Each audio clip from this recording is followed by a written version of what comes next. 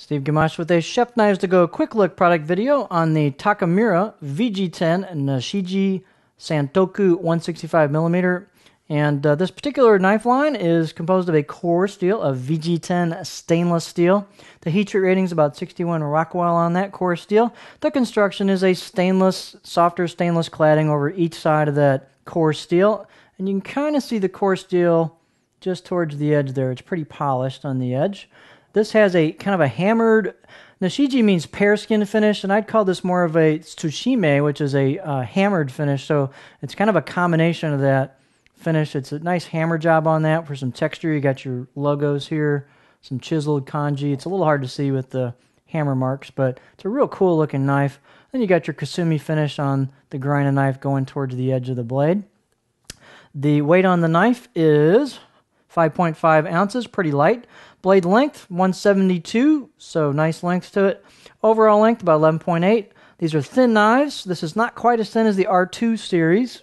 Not very thick at all, but not quite that thin. But back over the heel chin area is about 1.85 millimeter. Pretty much hold that all the way down until you hit the grind of the knife right here, where you can see the grind start down to the tip where it thins out. The height on this blade is pretty generous, 46.4.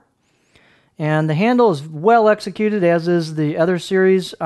Black Packawood handle, great fit and finish on it.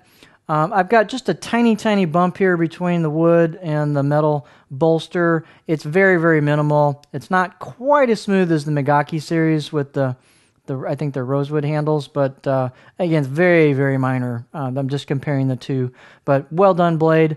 You've got pretty nicely relieved spine choil neck area over here, so it's really right out of the box. These are very sharp out of the box. I'll give it a 6 or even 7 out of 10 sharpness with very good bite on it, so not much you have to do. Just pull them out of the box and start using them.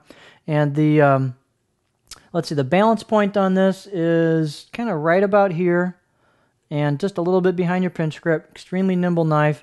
The handles on these are not too large, so don't expect a big honking handle, but they work well for the size of the blade and still give you plenty of clearance because the handle's not too big.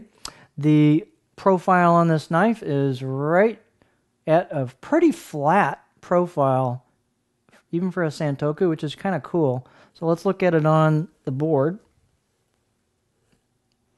I like the performance of this knife. This thing, it's not quite as much of a laser as the R2, the Megaki series, but it's pretty darn close, and it's got a cool finish on it. So this is a very good performing knife. So there's your profile. Really quite flat at the back here. You don't slam into anything at the heel, but you got a pretty nice flat area there for considering it's a short Santoku.